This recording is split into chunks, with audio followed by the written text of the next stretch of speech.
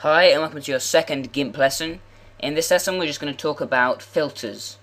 So again, I've got an image copied, so I'm just going to press Control-Shift-V,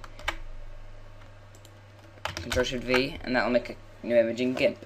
So this is the image I've chosen. Now in Photoshop, I can't remember what they're called, I think they're also called filters, and basically they apply effects to the image. So to get them, just click on filters at the top here, and there's loads and you can download more online.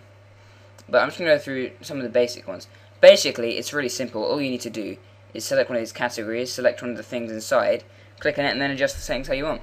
So, for example, if I wanted to pixelize this, I can then adjust the pixel width and height. If I wanted to unlink them, I can do that. But I like them being linked. So, say I want to pixelize this image with quite small pixels. There we go. I just use the pixelize filter, and it's done it for me. Blurs are always quite good ones.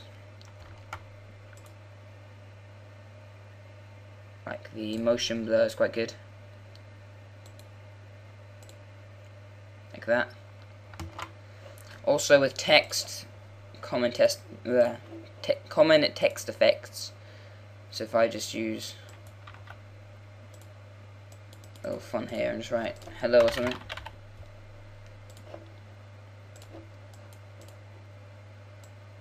Like that. If I then want this to have a drop shadow, I can just go to filters, light and shadow, drop shadow, and then this should come up. What we've got to do then is adjust these offset settings as you want, and the blur radius settings, and the color settings, the opacity settings. Hit OK, and ta-da, it's made a drop shadow on a new layer for you.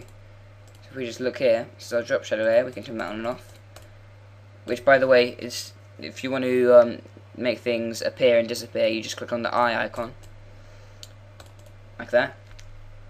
So drop shadow is another extremely useful one. We just have another look here. There's so many.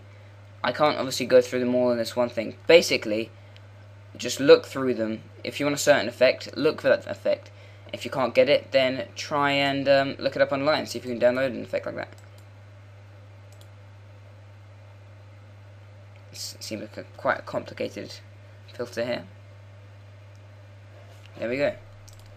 So there are tons of different filters, all of which do very interesting things, which can be used for obviously a variety of purposes.